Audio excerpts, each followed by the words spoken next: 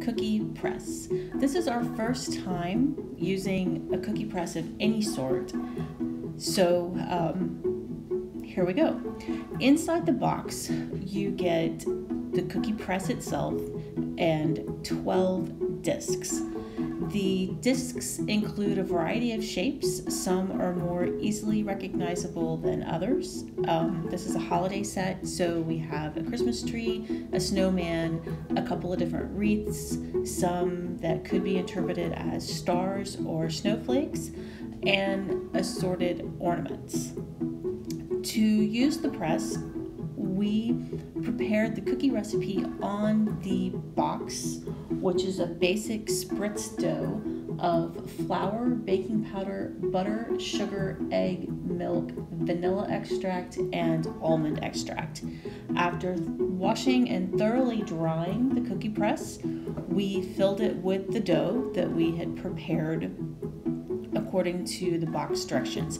As you can see, I had a little trouble figuring out how to assemble the press, but once I figured out which end goes in first, it was not difficult to assemble at all. The pieces just screw together, and even though it's plastic, it is fairly sturdy. I did not worry about it breaking while using it. The tab that you can see under my thumb there, you press on that and pull on the circular part, and that pulls the plunger all the way to the end so you can fill it with dough. I shaped the dough into a log and then I stuffed it into the press. I later learned that for sugary coating on your spritz cookies, you can roll the dough in sugar before putting it into the press, which I didn't try this time, but that's on my list for next time.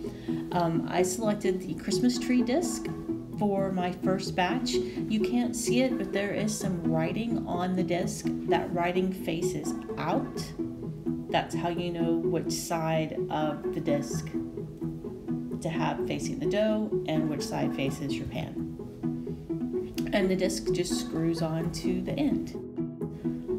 To make the cookies, you press the cookie press directly against the baking sheet, squeeze the trigger, and pull up, which releases the dough. According to the recipe and all of the research we did, it is best to use just plain cookie sheets. Do not line them, do not spray them, just use plain aluminum cookie sheets. The cookie press itself is easy to use. I didn't have any trouble forming the Christmas tree shaped cookies. The dough came out of the press and released when I lifted the press from the baking sheet.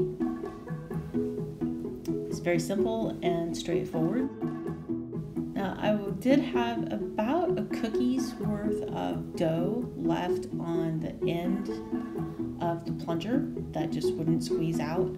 I scraped that dough out and added it back to my bowl of cookie dough and mixed it into the next batch.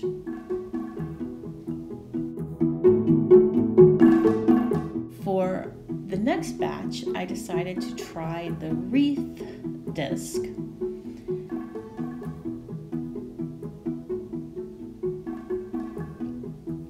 It proved a little problematic compared to the Christmas tree.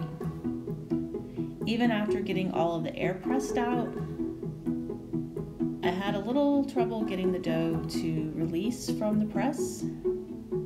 The first one wasn't so bad. I just pushed it together with my finger, and then the second one didn't come out very well at all. And that was kind of the theme. Every third or fourth press, I would get a complete cookie, but I never got a full pan of complete cookies. Next, I tried a star snowflake flower shaped disc.